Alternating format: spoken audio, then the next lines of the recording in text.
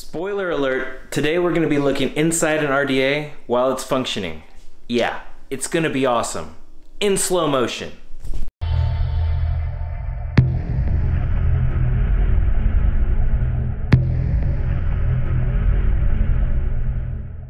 Before we get started though, I got to give credit where credit is due, and Morton Owen is the one who really turned me on to this idea. I saw his channel, it was recommended in the YouTube videos. He has a channel called Vaping with Owen, and he takes a really unique look at RDAs and vaping in general, and he's hyper-focused on airflow, which is something I never really considered before. So I'm going to link to his channel in the description, and if you end up liking this video, you're probably going to enjoy his as well. And he has a really nice, unique view on vaping, and I would highly recommend checking out Morton Owen's channel, Vaping with Owen. So I had a TM24 RDA, and my goal was to see inside of this while vaping. And so I labbed it for a few weeks, and I came up with a couple different designs, but here is the most recent design of the airflow chamber that I came up with. So basically I started with the top cap of the TM24 and I built off of it and built around it. So that's the exact same shape of the inside of the RDA when fully assembled with fully open airflow, which is how I use it. So here's the airflow slots. Just got extended out, but they come in just like normal. On the front here, I actually epoxied in a 1/4 inch acrylic piece, plexiglass piece, so you can view it and it's all still sealed. This top portion is for a high-powered LED flashlight, just to get good high-speed footage, which requires a lot of light. On the back, I actually made this I have a Goon 1.5 tip that fits right in there. So hit the button on the mod, which is down below. Inhale on this, the light's going down.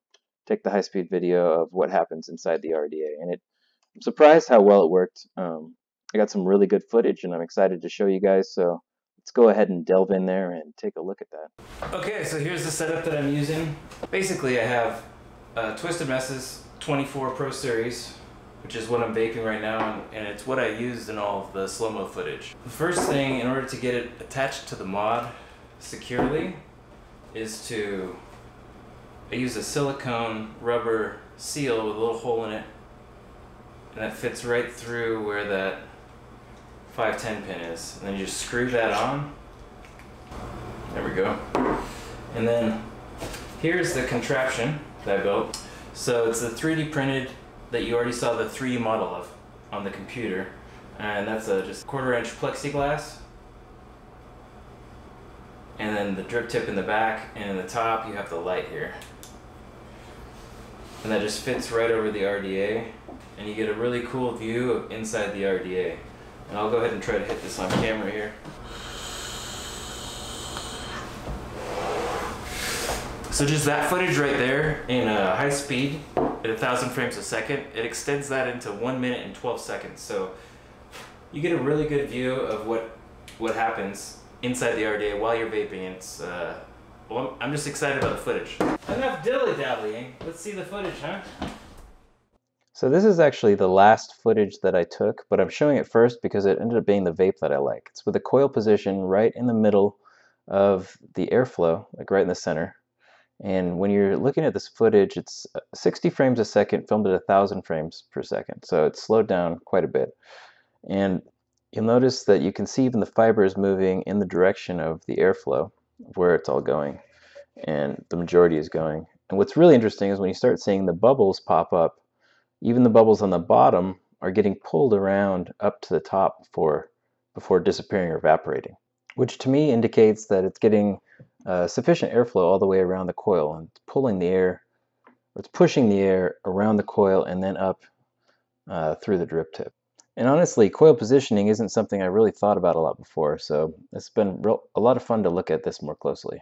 But I've noticed, like I said, this is the position that I like the best for the coils, and I found out some certain things about the positioning of the coils, which hopefully I'm able to express through these videos. But the next video is going to be with the coil position, the first test I did, with the coil position up higher, as you can see here in the picture. And that's where I normally was vaping, these bigger coils. But if you pay attention to the bubbles, you'll notice that the ones on top are actually just kind of sitting there and not really getting pulled through. This next video is really the same, just a second shot of it, and you'll see again the bubbles forming on the top. But other than that, it's pretty much what you'd expect to see inside of an RDA.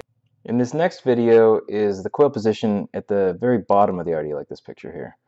And it's interesting just what a minute change in the coil position can do. So you'll notice, first of all, the fibers are just kind of vibrating rather than getting actually pulled up and through towards the top of the chamber.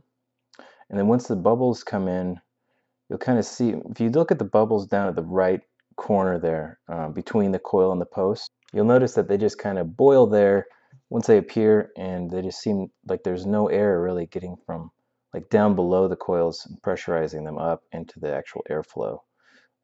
You'll see here, yeah, it's literally like the juice in that area is just kind of unaffected by the flow of the air. And like it just has to rely on the boiling motion to propel the liquid up into the airstream. That's the only chance it has. And this might be what you like to vape, you know? Like these all these different coil positions create different vaping experiences. So I'm not saying like what's best to vape and what's not best to vape, but for me personally, getting airflow around the coils really does seem to be a better vaping experience. And shout out to Avita's daddy for making these aliens and sending them to me. They're a real good vape.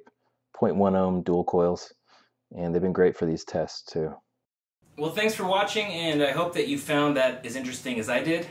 I found it pretty fascinating. If you have any ideas for, different situations inside an RDA that this high-speed camera could capture, let me know, because it wasn't a cheap camera to buy.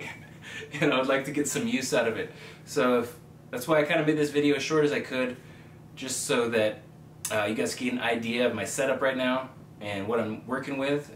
And if you have some cool ideas, put them in the comments. I'm sure that's why I like to get the community involved with this kind of thing.